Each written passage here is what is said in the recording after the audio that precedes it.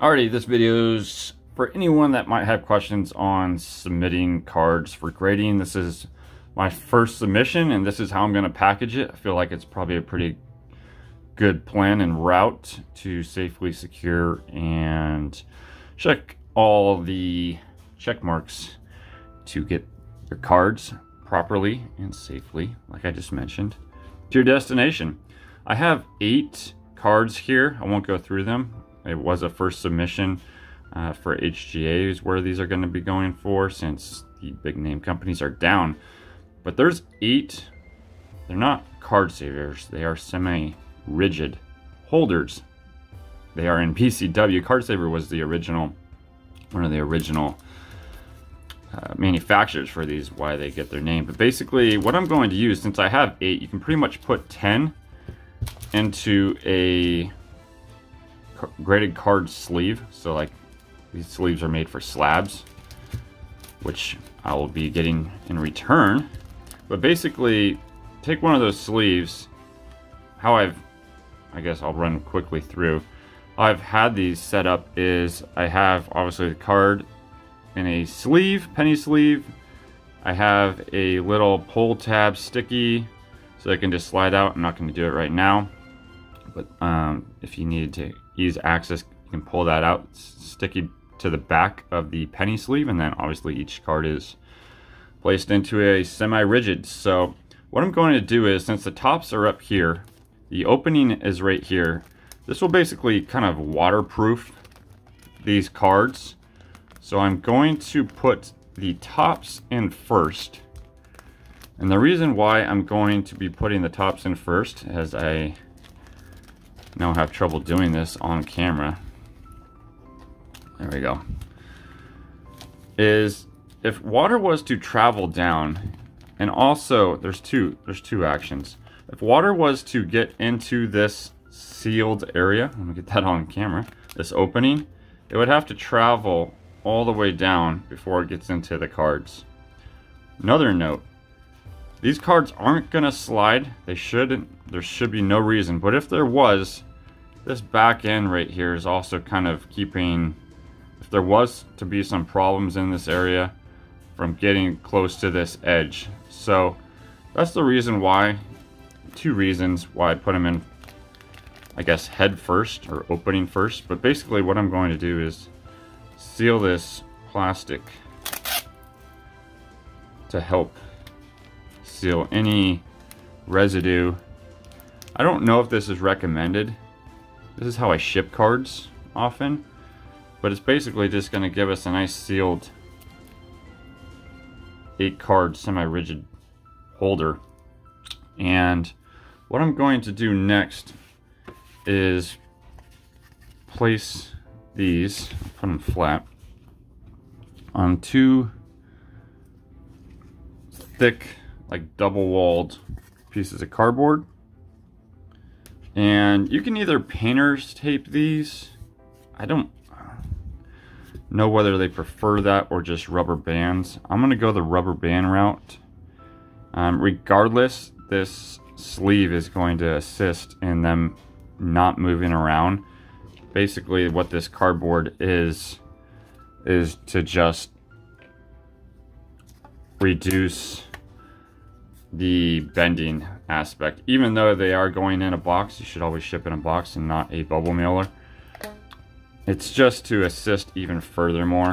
But basically, I mean, this is like a brick. There's no way this is ever gonna bend, but just to assist in that process, that's what these bands are for. I'm gonna put 3. I feel like that's a solid. I mean, basically that's what I would think these cardboard. I was gonna do painter's tape. Painter's tape can also kind of like get a sealed, kind of compressed action. These bands are doing a little bit of that. I don't think these cards would move around too much. I might, this one's gonna be a little, try to get some bands that were, I could double action this one actually, that might help. There we go.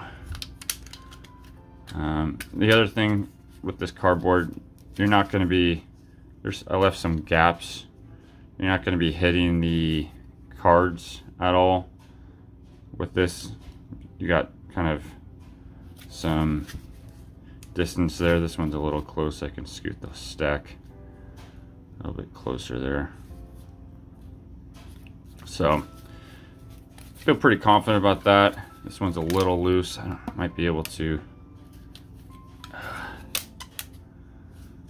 yeah, now these are down pretty tight. This one, not really necessary, but feel pretty good about that. I mean, these, I can't move these cards or these cardboards. Oh, I actually have another one I found.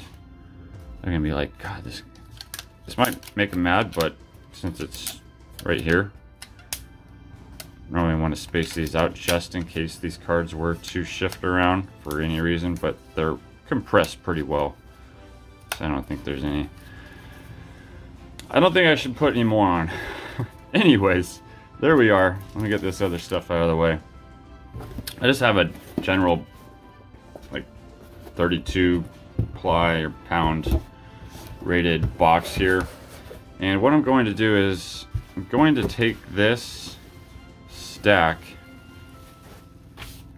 and I have two like long sheets of bubble wrap. So basically I'm just going to get one end. I'm not going to tape the bubble wrap, and I'm going to just basically fold them up both ways. So I'm going to go this route.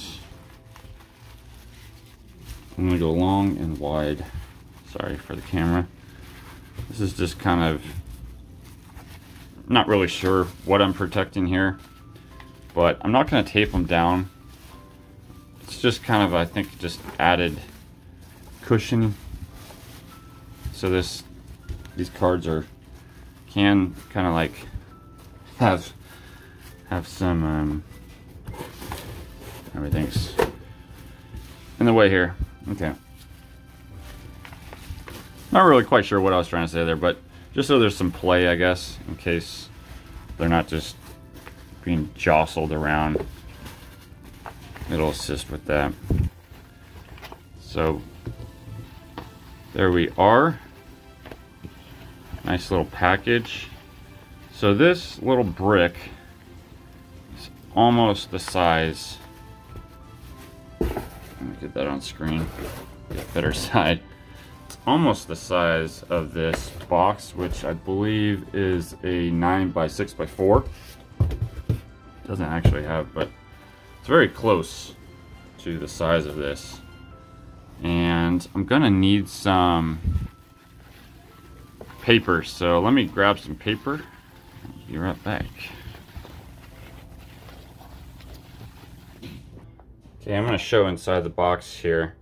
Put some paper on the bottom, some like basically packing paper, tissue paper, and then place kind of that loosely brick right here on top.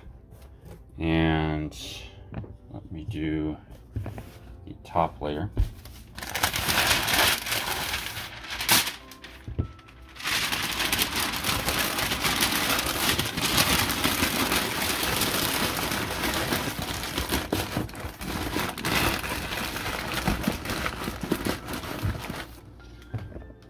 Okay, and there's the top layer with some additional tissue paper, packing paper.